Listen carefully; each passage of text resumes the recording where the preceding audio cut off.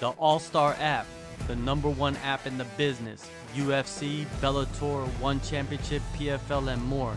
Get the app right now. Link in description. Let's get into it right away, Joe. First thing is, almost 4 years with no fights.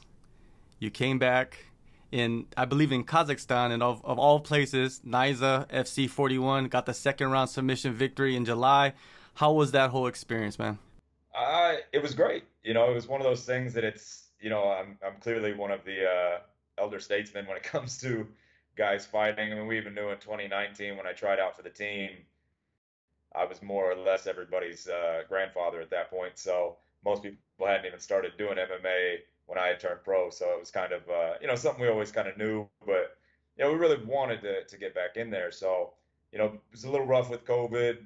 Fights were falling out, and then even taking the job here at Tiger, I ended up having to turn down a few fights only because we weren't fully staffed at the time. We were still, trying to getting the right people in, and just couldn't find the time.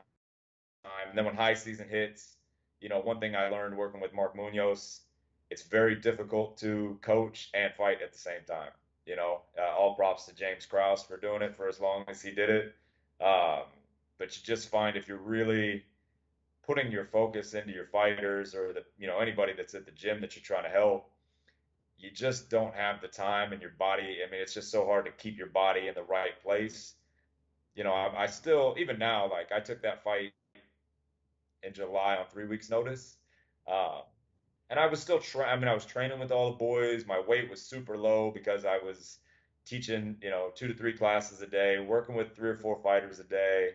Wasn't really getting my own training in. It was really just, helping out who I can. And we've had a couple of, especially the bigger guys that have come through the gym lately. So I was, still rolling, still doing all those things, but it wasn't like a proper fight camp. So it was interesting. Yeah, I didn't feel very much pressure. It was one of those things, but just like, all right, well, let's go have some fun. So we did that. Yeah, yeah, good day, definitely. So moving forward, are you still gonna fight, or do you feel like that's gonna take a more of a back seat? I was totally going to take a back seat. Don't get me wrong, I love it. I love fighting. I love competing. One of the perks of doing jiu-jitsu is you can basically do that till the day you die, or until your body just stops. Fighting, on the other hand, at some point, your opponents are going to tell you you no longer need to be in there. Um, and you can argue, my last couple in Russia were a little rough. But now, the one in Kazakhstan, fighting on the Chuck and Tito card, I still feel good.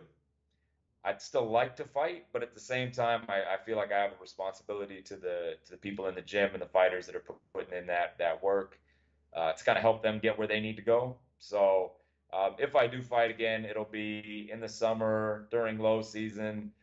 When there's not a lot happening, nobody has any fights. Good. I don't want to not work with somebody because I have a fight. I'd like to still help them with that. So if it all lines up and everything happens again, and the opponents are well matched, or I didn't think this one was well matched, but I was like a plus 600 underdog when the fight started, which blew my mind. I was like, okay, well, if that's what we're doing. So everybody else thought it was fairly matched, or at least I was supposed to lose. So everything comes into play that way. So the biggest thing that hurt me this time was breaking my hand in the fight. I didn't. That's another thing that weighs heavy on your mind. It's one thing to fight, but if I broke my hand and it basically took me out of holding mitts, rolling with anybody. Super hard to teach.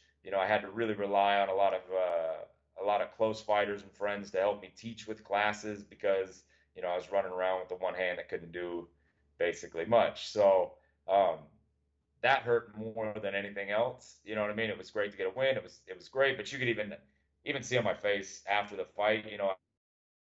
I pat the guy on the back, and I'm literally just sitting there like, I just ruined the next 6 to 8 weeks by breaking my hand. So it becomes more than just the fight when you get injured. So yeah. So hopefully once a year, and depending on if the body's healthy, and you know yeah, we'll still do it. Yeah, yeah, sounds good, man. Sounds good. Investing in your fighter. I've been seeing that lately. Through social media, you going out to Kazakhstan and with Tiger Muay Thai. I've seen that they're expanding the class. We talked about a little bit about this before we started the interview. What changes have you guys made? Coaches are coming in. Who are the coaches? Uh, so can't necessarily give names yet because they haven't signed on the dotted line. I think we've done that in the past, and that didn't turn out too well in terms of everything coming together. So I'll keep that one a little bit close knit to the chest. But yeah, we're bringing in at least one more guy, hopefully two. The big changes we made to the schedule was really separating the professionals and the amateurs. It's been with COVID and everything, everything was so much slower even during high season. And to be honest, only being me, there's only so many classes I can teach in a day without burning myself out and not being able to work with anybody. And it was getting to be that point, and I couldn't justify opening up a second class for amateurs and pros and teach jujitsu and it was just it was getting a little too much. So, but now that we got Alexi here teaching jiu-jitsu, it's beautiful. It leaves my mornings open to kind of work with fighters or anybody that wants to go in. And like I said, the big change was the separation of the amateur and the professional classes. Now, one thing that we have done is we tried to create a amateur culture that's very similar to the professional sessions. So our pro sessions are now more sparring based, drilling based. There's not as much quote unquote learning time. We'll have 10, 15 minutes. We'll show a technique. We'll work a technique, but it's more like let's get our rounds in. We want the people around that are going to push us. For the most part, when you've hit that professional level, you know what you need to get better at. You know what you need to build your individual skills at, and when you need it's time to test it. So we wanted to provide that professional timing for everybody to really come in and test their skills. Our amateur sessions, though, are very much skill based.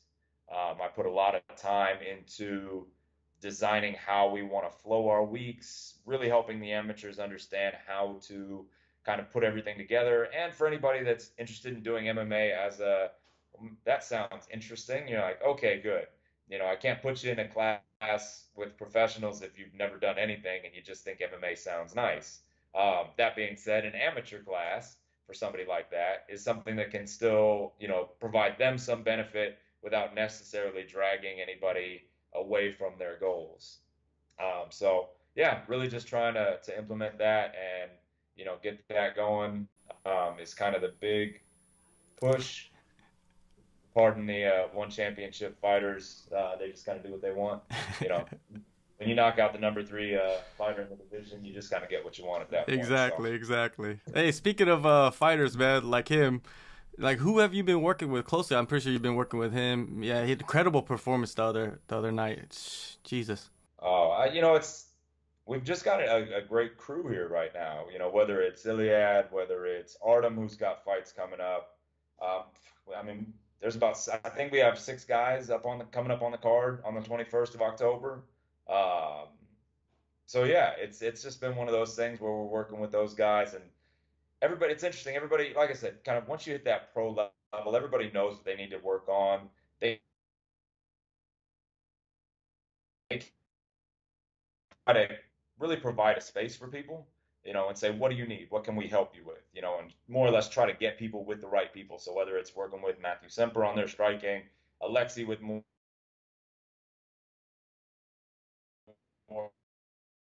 or escapes, it's not so much individuals working with anybody. It's really trying to put people with the right people at this point.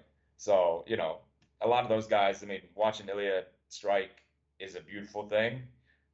You know what I mean? So being able to watch him work and being able to just kind of feed off them, see what they need, see what we can help get everybody in the right place.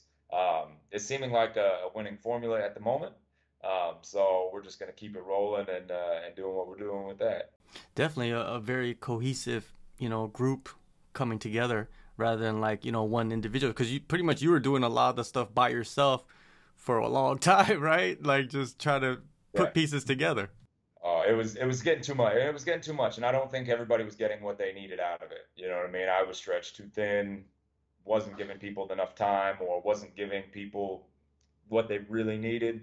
Um, so, like I said, bringing in the coaches has been the biggest thing, um, and that's to me what's really going to free up the time to really allow us to start getting deeper with the fighters that we need to, and finding out how best to help everybody as we move forward. So yeah, really excited about it. Yeah, 2023 is going to probably be one of those, the glory days, of before the pandemic, right? I feel like 2023 is going to be the year where you guys kind of get back on track and start putting out champions and these big, big fights. Oh yeah, I mean, and that's I agree. That's where we're finding, especially with Tiger right now, we're finding a lot of our fighters are one championship fighters. We're finding we still have the UFC guys that make their way in, but it's more the homegrown guys, the guys that haven't really hit yet. Now they're starting to hit with one championship. Uh, 10K won the title recently. Iliad just smashed in his last fight. We've got Artem making his one championship debut. I mean, we have a lot of guys that are really, going through Anatoly, who's Yeah. always gonna smash. Uh, so it's interesting to see how it's starting to expand, and especially giving us that presence in one has been a fun thing to get going.